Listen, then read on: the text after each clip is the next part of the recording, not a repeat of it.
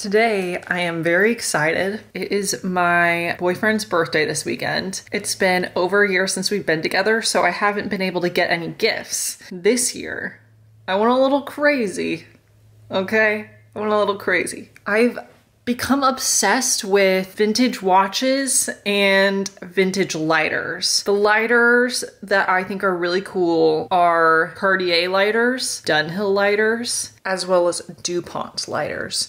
And these are all like, I don't know anything about engineering, but apparently they're engineering marvels. They're made with all metal inside. There's no plastic bits, or at least there's not that much. Or originally there wasn't. Maybe they've replaced it with a part. So they're like hefty looking. I've never held one in my hand. I do have one in the box that I have received. Alfred Dunhill was born in 1872, that old.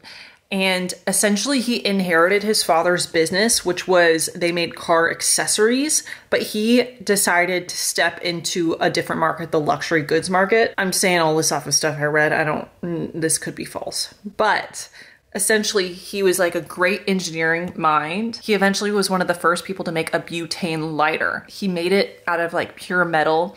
It was so complicated and intricate to make that Dunhill is actually still around. It's still really good. They have cool glows and stuff. They don't produce the lighters to their original quality because it's so expensive and complicated to do so. So now they use things such as plastic inside of them. Even still, like if you buy them new, let me look it up. They're still gorgeous, but apparently they're just not built like they used to be built. The dial that changes how big your light is now on the bottom, whereas on the old version, it's on the side. New, they're like $1,200. That's crazy. The older ones are cheaper than that. The older ones range from like $200 to $300 for like a decent quality one. So the one that I ended up going with was a 1960s or earlier version, and I just thought it was so cool because it was really old. It's one of the older ones. I just thought it was so cool. I'm like, from the 1960s. The difference between it is that it has like a smooth lid. You'll see. I'm about to open it up. You can date your roller glass. So I have one that's made, I have this one. It's like these two. It has these two arrows at the bottom lid, and it has a smooth top. Whereas before or after they started, you see how the fluting continues in the lid? Mine, it doesn't. And then they also eventually, in 1971, they switched to this Target style bottom.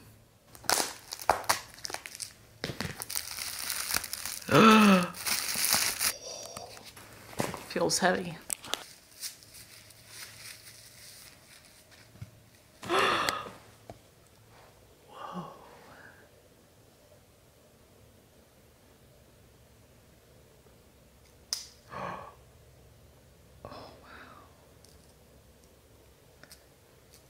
You can't ship it with butane in there, so it has no lighter fluid.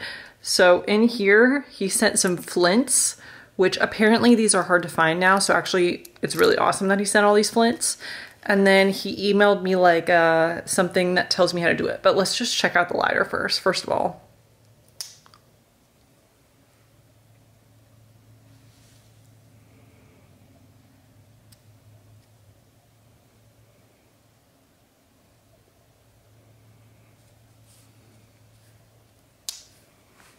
I really hope he likes it. I'm kind of nervous.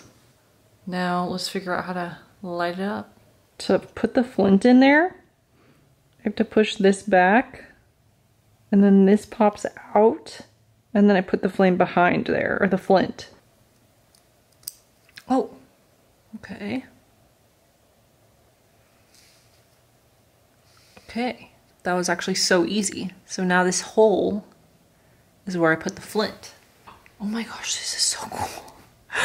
Look, this is like a little flint thing that you can keep flints in. And look, then I can push this to the side and then unroll it and the flint will come out. That's so sick. Oh, look, and there's my flint. Oh, perfect. Okay. And now we have to fill it with butane. So at the bottom here, is where you press.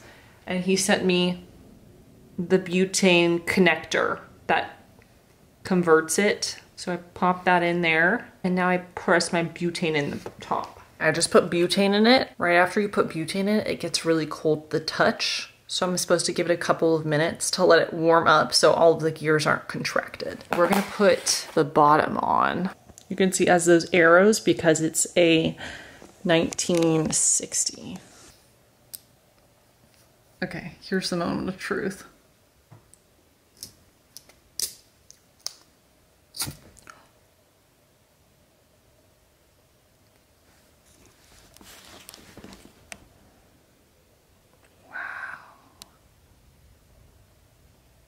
And then I can control on the side the flame.